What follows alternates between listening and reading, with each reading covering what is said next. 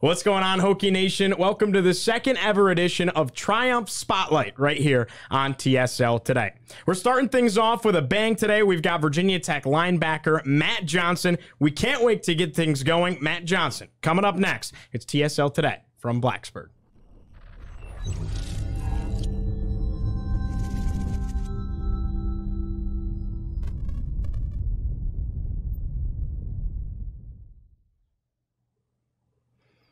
Today's show is brought to you by Triumph NIL. Triumph NIL was founded to create meaningful name, image, and likeness partnerships for student athletes. Triumph seeks to maximize individual and group earning potential and provide clarity to key stakeholders throughout creative activations. Their motto, recruit, retain, reward. Again, thank you so much for our partners at Triumph NIL.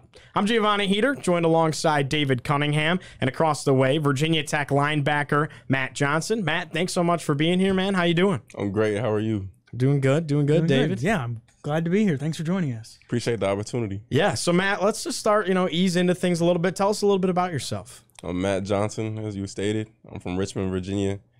Like you said, I play linebacker for the Virginia Tech Hokies. I study consumer studies and I have a minor in entrepreneurship. Outside of football, I like to do yoga, eat food, talk to my teammates. Hi. So how'd you end up here at Virginia Tech? Well, I had an opportunity to play at either Virginia Tech or UVA, and I fell in love with the recruiting staff, the former recruiting staff, and I love the family orientation surrounding football, both on campus, off campus, student life, also the environment. It was home away from home, really. And I kind of found what it meant to be like a family with brothers on this team. And that's really what got me here. You've been in this program for a long time. Some people have come, some people have gone, but what's it like, the family atmosphere? It feels like everybody's still very tight through the ups and downs. How would you describe kind of what it's been like since you got here to now and your bond with your teammates? It's been interesting. Like you said, people come and people go. But honestly, those relationships still last. And I'm thankful for all the guys that have come through that I've built that relationship with. They know who they are. And it's been really interesting to see them come and to see them go, because it's selfishly you want them to stay because you miss them. Those are your boys, your brothers. But honestly, you understand that there's another path for everybody. And oftentimes people have to leave to go fulfill that path. So individually, take us through your journey with Virginia Tech football from the time you got here. I know you had a handful of setbacks with injuries and to where we are now, your eligibility, stuff like that. So I came in summer 2019. As y'all know, COVID came in the following year. So I went through that first fall, that first summer. Things were going well. Then COVID came through.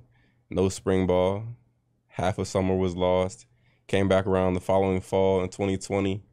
I tore my ACL a week before the season started. Went through that whole process, came back the following year in 2021, missed spring ball because of injury. Played that year. That was my first year in action. And then came back around this past year, tore my ACL again about a week and a half before the season started. My left one was the first one I tore. My right one was the one that I just tore. And so I redshirted my freshman year. COVID year, which also would have been a medical red shirt. So I didn't miss any eligibility with that. And then I came back that third year, and that was my first year of eligibility. And then this past year was a medical red shirt, so due to injury. So how mentally tough has it been to just do life? I mean, not just football, but also just to kind of stay focused and keep, I guess, striving for what your goals and stuff are, when you have setback after setback. Where are you mentally, and has anything kind of helped you kind of get through the battles? Yeah, it's been extremely difficult, but I've clung to God. My faith has been the biggest thing that's kept me intact and kept me moving forward and making progress. But yeah, it's been extremely difficult. Problems in personal life, injuries, stuff on the field, stuff in the classroom. You can go down the ladder of stuff that has gone down, but I've clung to my faith, I've clung to God, and that's the only thing that's kept me through it. So I'm very thankful. Regardless of the circumstance and the hardships, I'm grateful that I can still play ball. I'm grateful that I can still walk around and talk every day and smile, and learn and keep pushing forward, What can you say about what Coach Pry and this new staff has done? It's not easy to come into a program and have to try and instill your own culture and get people that were here before to buy into a new culture. How do you think they did that, and how did that affect you and your teammates? Well, the first thing I'll say is these are great coaches. They got me to buy in immediately. They came in with the attitude of transparency, hunger to be great, hunger for work ethic, and doing things the right way, but also having a family orientation and atmosphere around everything. So they just kept it real from the start, hard conversations, putting you in positions that maybe you don't want to be in, but understand that's for the good of the team, but also understand we have this common goal. We need to win. We want to win. And so they've done a great job so far. Are you back officially now from injury? No. So it's kind of weird. I'm 5 months post-surgery, Okay. 5 months as of last week. And so I'm in return to sport protocol right now. So there's a lot that I can do, but there's even more that I can't do. But I've been thankful to be having a steady and a progressive recovery. So I've been back out with the team doing hunger drills, lifting.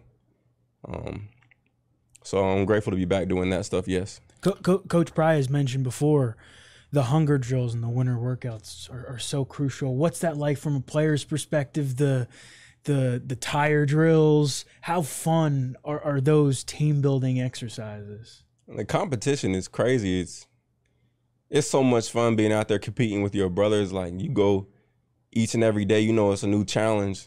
And yesterday doesn't matter. It's only what you do today, And so every day I step out on that field or go into that weight room, each rep in a drill, I just keep thinking about how I'm going to get better, how I'm going to honestly compete with myself, because that's the competition. How much better can you be each and every day? And honestly, it's so much fun just having the opportunity to move forward and keep pushing yourself and see, okay, tomorrow's a challenge.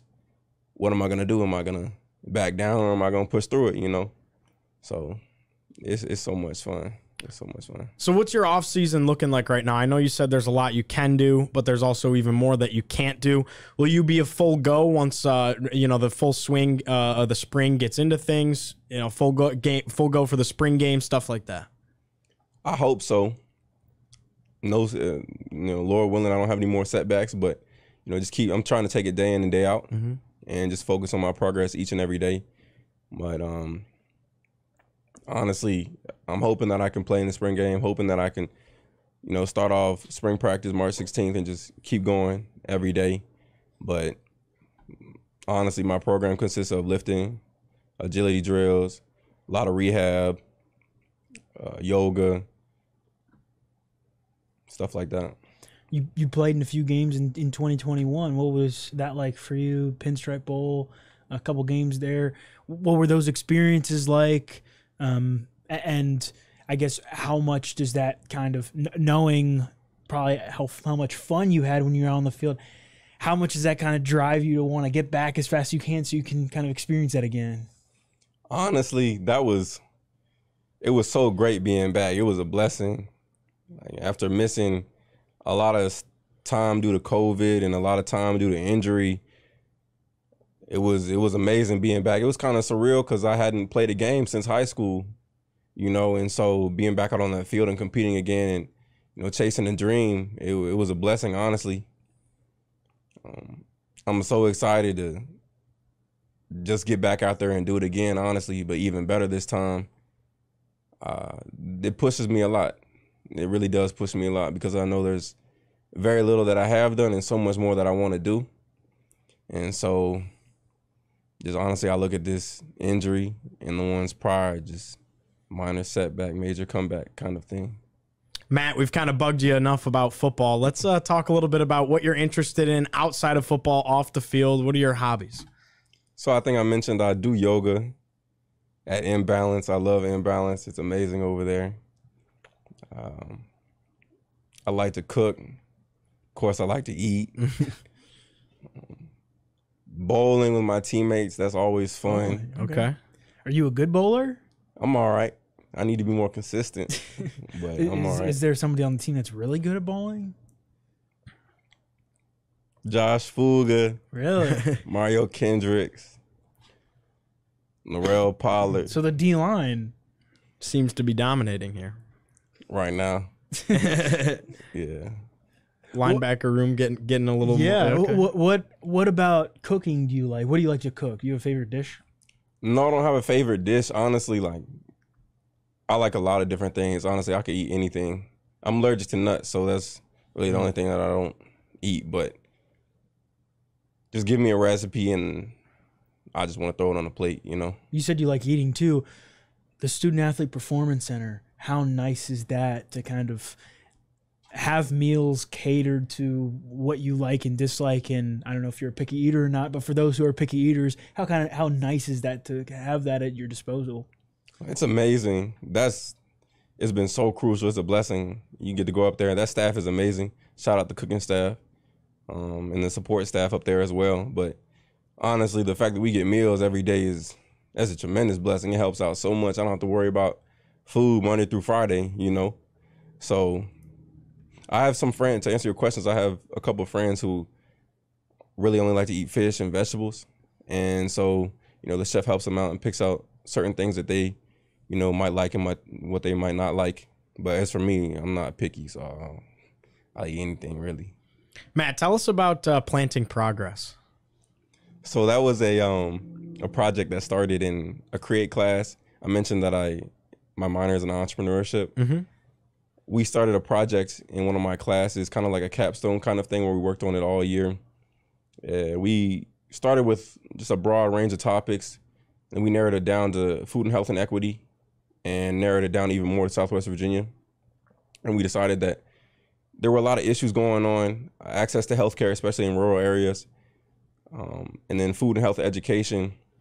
But we were like, where could we make an impact right now? So myself and a group of other students and student athletes decided to create a program and an initiative to help combat food and health and equity in Southwest Virginia called Planting Progress, one seed at a time.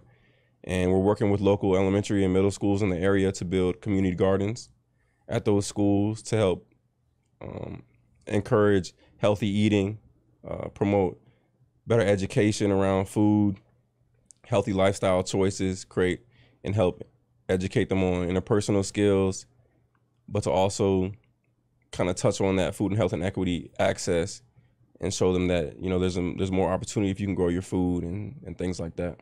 How did the idea come about? You and the rest of your team you guys are partnering with, what kind of sparked the idea to kind of take that route? And is it a passion of yours? Like now that you're kind of doing it in action and you know, going to those schools and interacting with those kids, what's it been like from your perspective? How has it kind of changed maybe the way you look at things? Well, it's kind of improved my thinking, but you know, the initiative started because we had a common interest in serving the community. As students and student athletes, we want to always give back just because we're so blessed. And personally, like growing up, just having a small issue with just financial issues growing up. You know, things were tough a little bit, and we had a hard spot. Just my mom, she was raising us, and just kind of being in a tight spot, trying to figure out, you know, how can I best help my mom when she's struggling right now? She's taking care of a lot of things.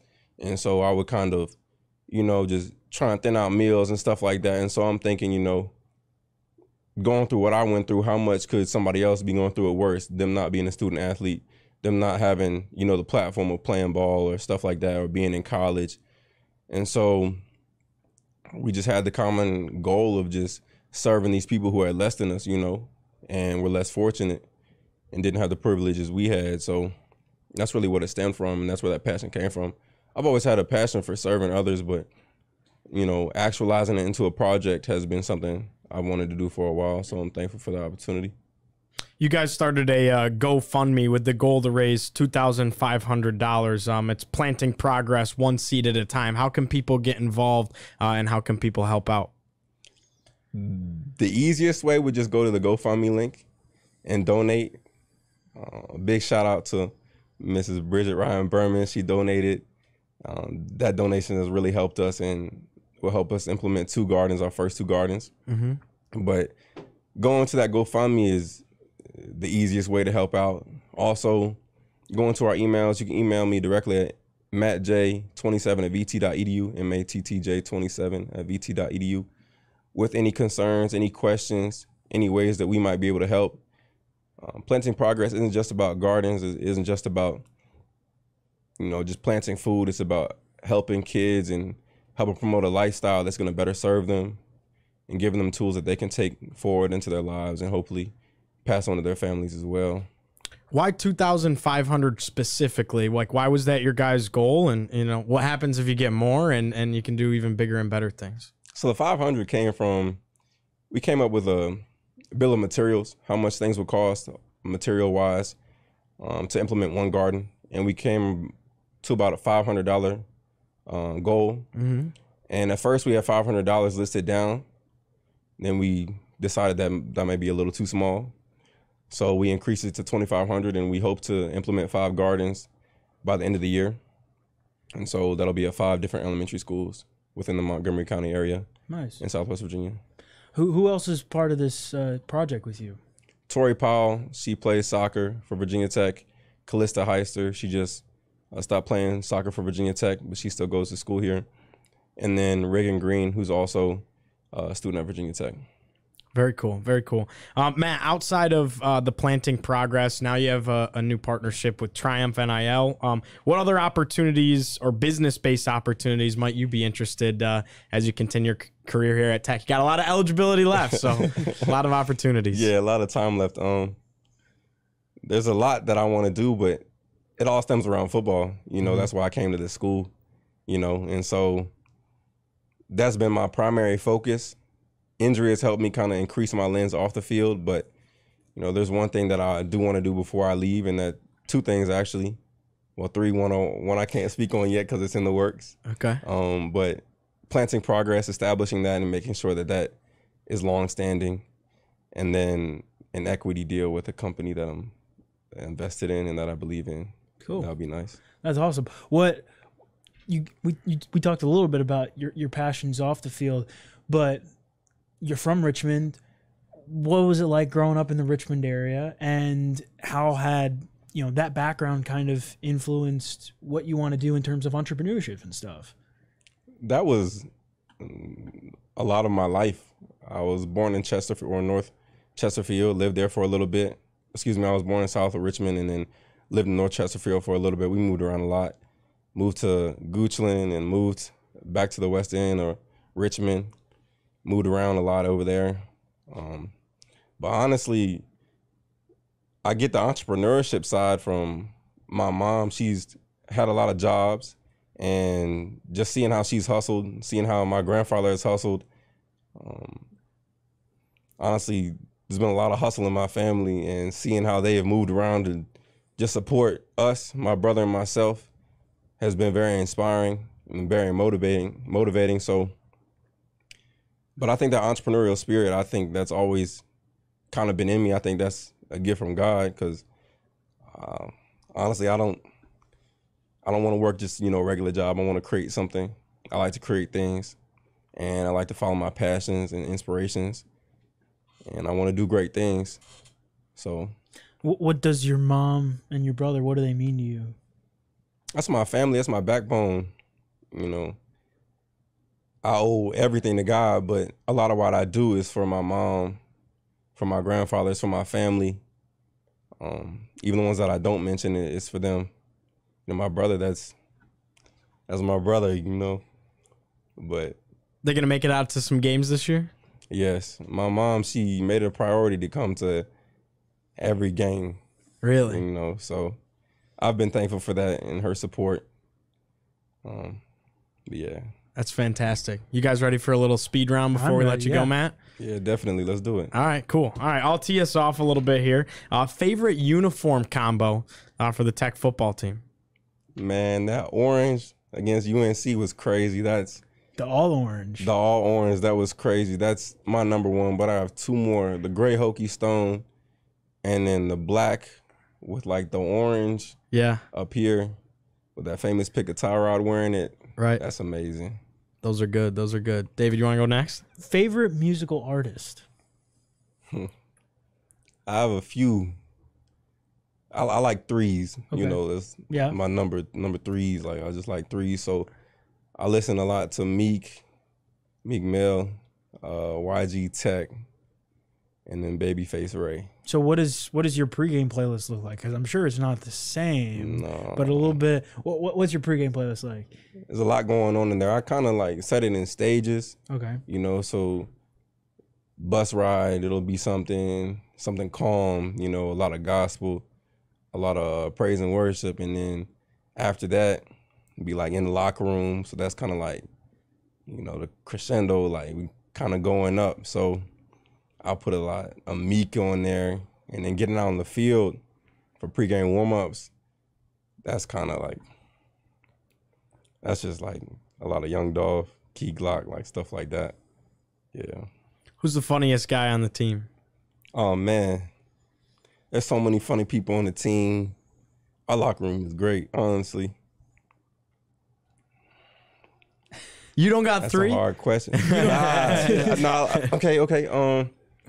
I'd say Alan Tisdale. I'll say Feldarius Payne. Okay. And I'll say Miles Ellis. Those three. Is there a coach that you think is the funniest? Or support staff? I think somebody who was very funny. It's hard to give out the funniest, but I think somebody who was very funny is Xavier DB. Really? He's funny. He's very funny. Do you have a go-to pregame meal? No. I like to have something with carbs in it, you know, for energy. Some fruit, too. But no, I don't have a particular pregame meal. How about a favorite spot to eat in Blacksburg? Ooh. This is free game. You need three? This is free game. I could give you three. I like to eat at Spice City, Avellino's, Okay. and Our Daily Bread. Okay. Those three, yeah. Interesting. Are you a big movie guy? I like movies. Do you have a favorite? Or do you have three favorites? The Creed series. They have another one coming up. John Wick. Yeah, that's my favorite. John Wick. Okay. That whole series, that's by far my favorite series ever. John Wick. And then 42 with Jackie Robinson. That was inspirational.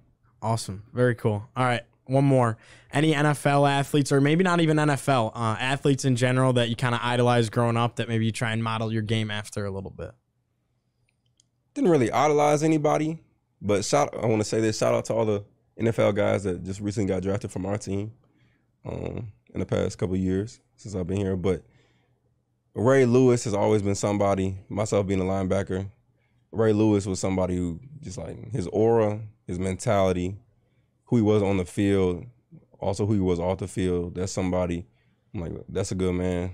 And then also I played running back in high school too, so Walter Payton was somebody I liked to watch. Yeah. Did you play any other sports growing up? Yeah, I played baseball. Baseball was the first sport I ever played. I also played a little soccer in elementary school, and then I ran track in high school. I wrestled in high school. So you did middle it all. school a little bit, and then I started football in the 5th grade. Do you wish you stuck with a different one, or you like where you like the path you chose with football? The path I've been on is one that's made me, so I would have definitely stuck with this, but I kind of wish I had kept playing baseball. I fell out of love with it, but I think if I just stuck with it for a little bit longer. Actually, soccer. I'd say soccer because watching the World Cup was so exciting. Yeah? Yeah. Are you cheering for anybody specific besides U.S.? No, but just watching them play, like Messi and Mbappe, like it was just so much fun watching them. That was the best World Cup I've ever seen. Yeah. Anything we did not ask you, didn't cover that you want Hokie Nation to know? Watch out for the Hokies. We about to do something real good this season. I like it. I like it a lot. Appreciate you coming on, Matt. Appreciate the opportunity. Thank you both. Yeah, absolutely. Thanks so much for your time, Matt. Again, David Cunningham, Matt Johnson, Will Stewart behind the scenes. I'm Giovanni Heater. Thanks so much for being with us today. This was our Triumph Spotlight, our second. Be sure, once again, we're going to leave it down in the description. Be sure to go over to Planting Progress, one seed at a time on GoFundMe. Again, that's Matt Johnson, Tori Powell, and the rest of his crew putting that together. So please be sure to go ahead, show your support there on their GoFundMe. Matt Johnson, everybody, thanks so much, and we'll see you next time on TSL Today.